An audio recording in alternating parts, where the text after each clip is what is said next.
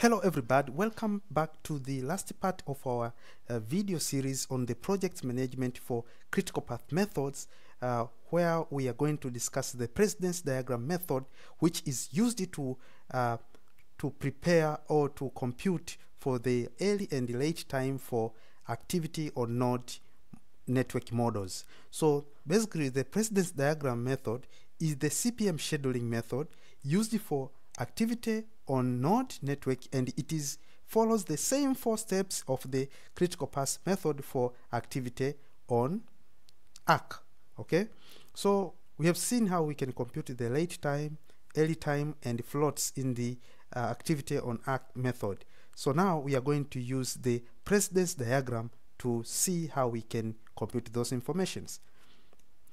Now let's consider the diagram that we did in the first part of our video, which is the activity on node. So we have the network diagram one for the activity on arc, and the second one was for activity on node. So we are going to use this activity on node diagram to show how you can solve the early time, late time, and floats using the precedence diagram for the activity on node network diagram. So the corresponding precedence diagram for this activity on node diagram then is this one.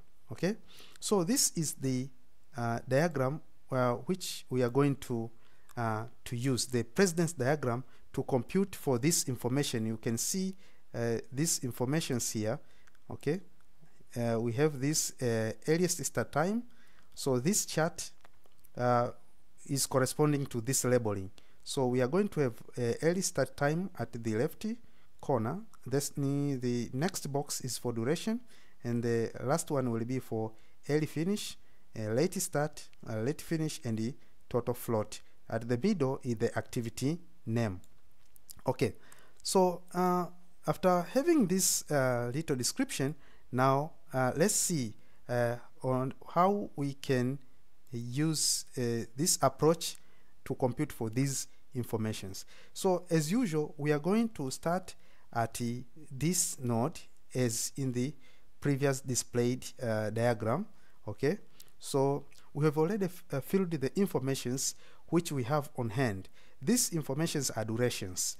From the table we know the duration for each activities we were having, and we are having 2 for activity A, we have duration for activity B, and so forth up to activity G. So this is the dummy activity. So basically its duration is 0. So to compute for early start of this node, the early start is basically we set it equal to 0 as we did in the activity on arc. After setting the early start as 0, the early finish of this activity is going to be the early start plus duration, and that is going to be 0. So the early finish of this activity here becomes the early start of the next activity. So since these all 3 activity here have emerged from this activity here, so all of this they are going to have the early start of 0, because the early finish of one activity becomes the early start of the other activity.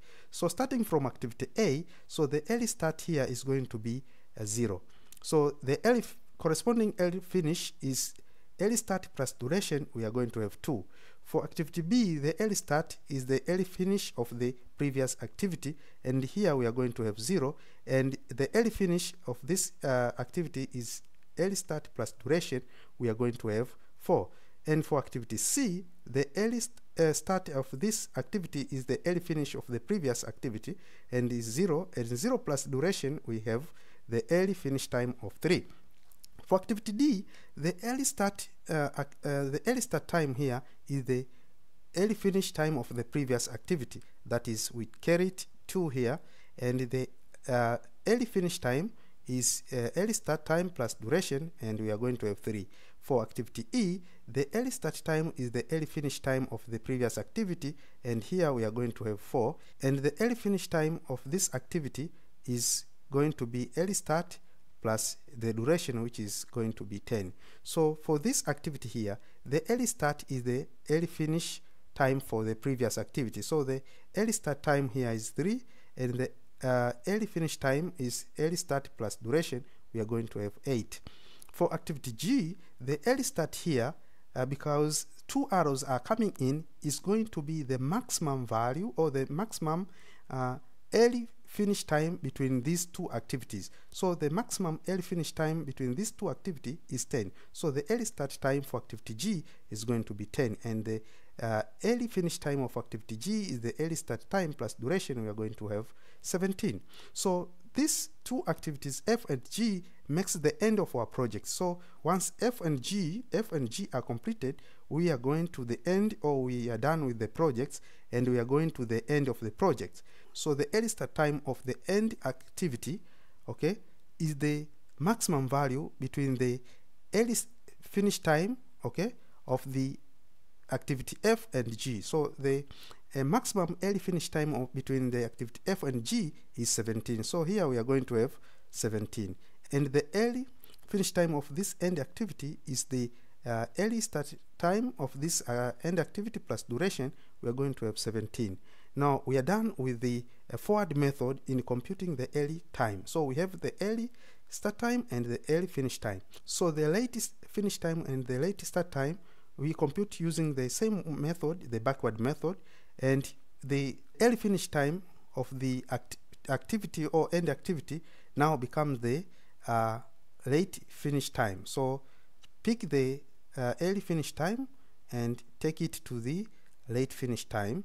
So we have 17. So to compute for the late start time, you take late finish time minus duration, and we are going to have 17 here.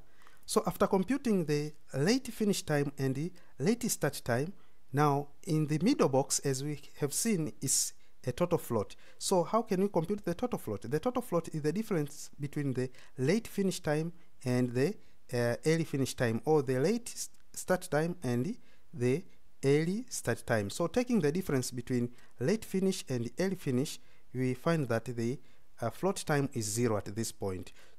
Okay, now since both activity F and G emerge from the same end node, their late finish time is the late start time of the end activity.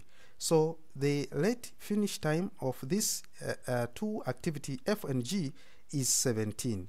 After that, we compute for the late start. So the late start at node F is now the difference between the late finish minus duration, and now we have 12. Also, the float for activity F is the difference between the late finish and the early finish. So taking that difference, we are going to have a float of 9. For activity G, we have the late finish time as 17. So the late start time is the difference between the latest finish time minus duration, and we are going to have 10. And the corresponding total float is the difference between late start and the early start. So taking this difference, you'll find that the total float is 0. Now, moving from activity G, we go to activity D and E. Okay, so for activity E and D, also both of them, they emerge from the same activity G, and the late start time for activity G is 10, and this becomes the late finish time of these 2 activities. Now the late finish time at this activity is going to be 10, and the corresponding late start time is 10 minus 6, that is 4, and the corresponding float here is 0.